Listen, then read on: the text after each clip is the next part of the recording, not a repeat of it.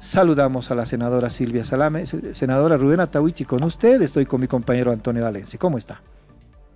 Buenos días, Rubén. Buenos días, Antonio. Un gusto dirigirme a la audiencia de La Razón Radio. Yo creo que este momento no es un momento de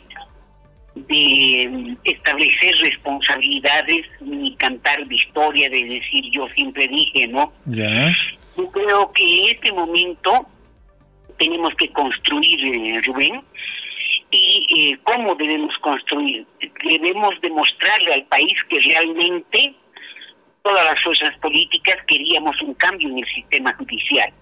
Y si es así, entonces debemos de poner todos nuestros intereses personales, todos, incluidos los míos, de que la ley mía era la panacea del mundo, etcétera, todo, y ver cómo vamos a salvar este proceso de elecciones. Esa debería ser nuestra tarea, Rubén.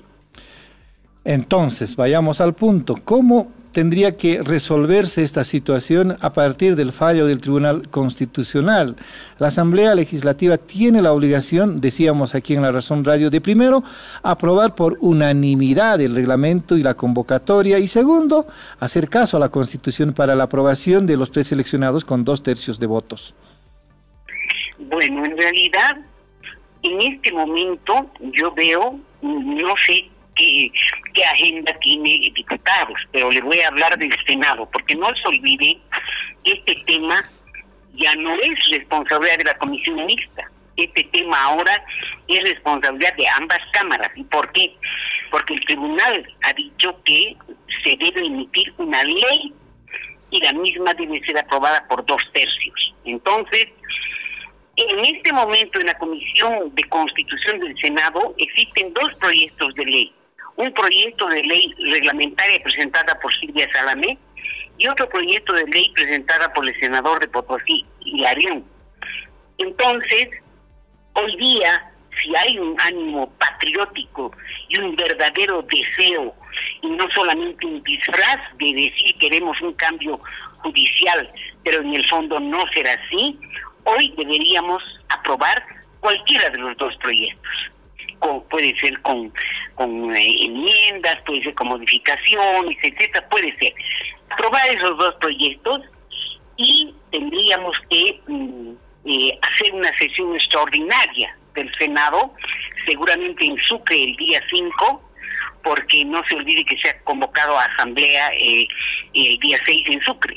Entonces, porque ya no daría el tiempo para convocar, digamos, para el jueves acá, o quizás si el presidente puede y también existe la posibilidad de pasajes y demás, pero hacer una sesión de inmediato para que se apruebe en el pleno del Senado esta ley y remitirla a la brevedad posible a diputados para que diputados trabajen en ella y continuar con este proceso de preselección, Rubén. ¿Qué dice el proyecto de ley suyo y el del senador Hilarión?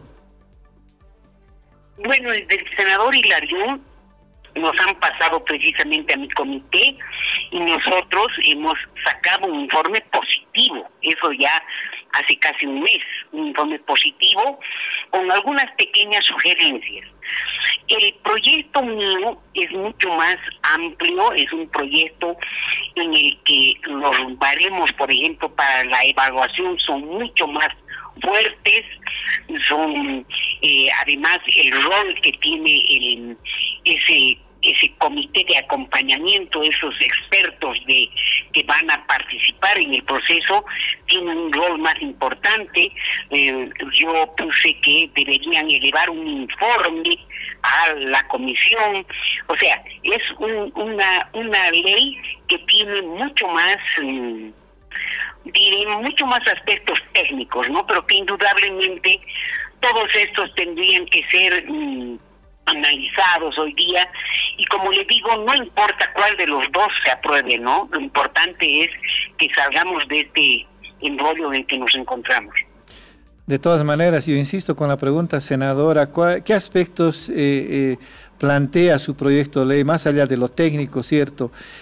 Por ejemplo, debe blindar la preselección de postulantes con lo que manda la Constitución, los 2/3 y también referirse a los plazos necesarios. Indudablemente, ¿no? Uno de los pilares de nuestra propuesta precisamente era los 2/3, porque esa fue la discusión que tuvimos ya en el caso del defensor del pueblo. O sea, yo me quedé 1 hora y 15 minutos golpeando mi cornel hasta que se dé un cuarto intermedio para aceptar que los 2/3 no era solo para el momento de emitir el voto, sino era para todo el proceso. Y así es que en el defensor se aprobó por 2/3 el reglamento y la convocatoria. Pero ya para el contralor esto no aconteció. Y lo extraño es que yo presenté una acción también al Tribunal Constitucional por el caso del contralor. Y el tribunal misteriosamente me dijo que yo debía haber acudido a otra vía, porque para la vía del reclamo en la Asamblea Legislativa había la acción especial que era por resoluciones contrarias a la Constitución emitidas por la Asamblea Legislativa. Perdón, pero hoy no dicen eso, sino entran al fondo sin poner lo que pusieron para la demanda que yo hice en el caso del Contralor. Pero de todos modos me alegra que hoy el Tribunal Constitucional reconduzca su criterio y aplique un criterio internacionalmente reconocido y que además el ciudadano dirá, pero ¿qué interesan los 2/3? Claro que interesa, porque sabe, los 2/3 es la garantía de las minorías, es para evitar que el partido de gobierno cometa excesos y abusos y apruebe con su mayoría. Para eso son los 2/3. Es un equilibrio en la democracia, los 2/3. Ahora han surgido voces en comunidad ciudadana en sentido de que debe conformarse una comisión extralegislativa para la calificación meritocrática de los postulantes. ¿Ese criterio es unánime en su alianza? Bueno, sabemos también de su posición política en relación a su alianza, senadora. Bueno, yo ignoro sobre esa decisión, pero lo que sí yo puedo decirle a usted que yo siempre voy a apoyar lo que esté dentro del marco de la Constitución. Y mientras la Constitución establezca otra cosa y la sentencia del tribunal otra, yo no puedo apoyar una idea que no está prevista en la Constitución. Eso significa, partiendo de la idea que se maneja en comunidad ciudadana, subrogar la competencia de la Asamblea Legislativa a una entidad extralegislativa, senadora. Probablemente, como le digo, yo no conozco esa propuesta y tendría que analizarla con calma para poder emitir un criterio, pero lo que sí yo le digo a usted y al pueblo boliviano que jamás yo voy a apoyar una iniciativa que esté al margen de lo que establece la Constitución o lo que está ahora dentro del marco de esa sentencia, porque el artículo 203 de la Constitución establece que las sentencias del Tribunal Constitucional son vinculantes para todos, sea órgano legislativo, ejecutivo, incluso para el propio órgano judicial. Senadora, ¿cuáles son los plazos procedimentales a partir del fallo? Si bien ya hay una ley que determina que el Tribunal Supremo Electoral tiene 100 días para organizar las elecciones, la Asamblea Legislativa tiene 60 días para todo el proceso de registro, de evaluación y finalmente de preselección de postulantes. Lo grave de este fallo que ha salido de esta sentencia es que por conexidad ha declarado inconstitucional la ley corta en la que se establecieron esos nuevos plazos. Porque no se olvide usted que los plazos eran mayores y esta ley modificó esos plazos. Yo indiqué que esa ley era innecesaria, porque si no teníamos un instrumento que rija este proceso de preselección, ¿cómo podíamos ponernos la soga al cuello dándonos plazos? Ese plazo teóricamente había empezado a correr para nosotros el 5 de junio Entonces, esos 60 días acaban el 5 de agosto. Pero esta ley ha sido declarada inconstitucional también por conestitud.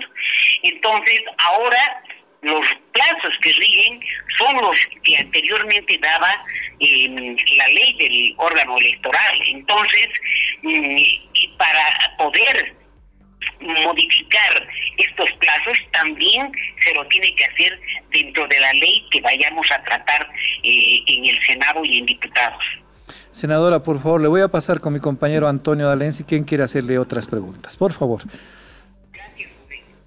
¿Cómo está, senadora? Buen día. Antonio le saluda. Un placer conversar con usted. Gracias, Antonio, a sus órdenes. ¿Sabe usted si Comunidad Ciudadana se va a reunir hoy, tal vez mañana, para analizar precisamente este caso? Tengo entendido extraoficialmente, porque a mí no me llegan las comunicaciones, nada, pero tengo entendido que anoche se han reunido, Antonio. ¿Y sabe usted, por si acaso, qué determinación han asumido? ¿Insistirán con esta su propuesta de formar un comité paralelo para que elija? ¿Sabe algo, senadora?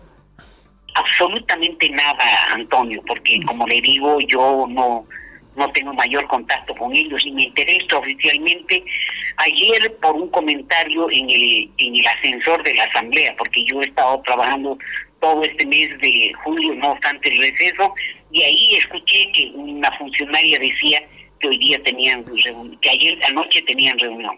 ¿Quiere decir esto, senadora, que usted prácticamente fue ya separada de Comunidad Ciudadana y hay otros asambleístas que están en la misma situación que usted?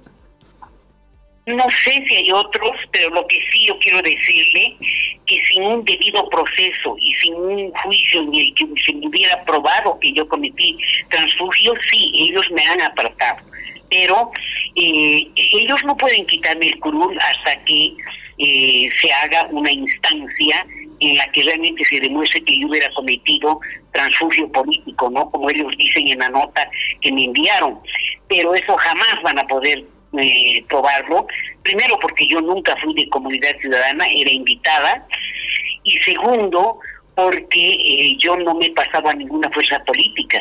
Si yo había votado por la no censura al ministro de Justicia, fue por dos cosas. Primero, porque nunca nadie me dijo que la instrucción era votar para que se lo censure, primero.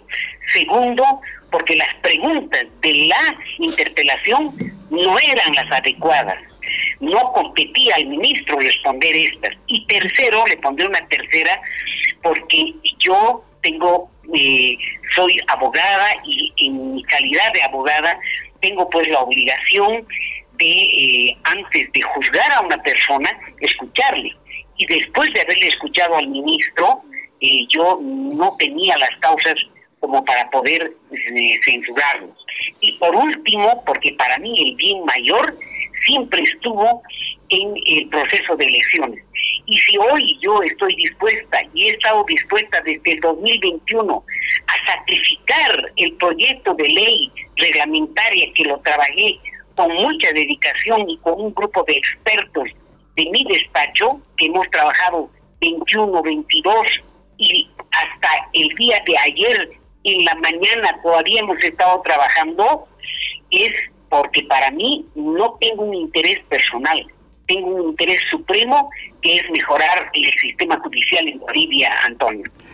Senadora, ¿considera usted ahora que justamente la Asamblea está frente a un gran reto para mostrar a la población, para mostrarle a Bolivia que puede estar a la altura y responder a temas tan grandes como este que tiene ahora y finalmente ponerse de acuerdo y por 2/3 o tal vez por más viabilizar las elecciones judiciales?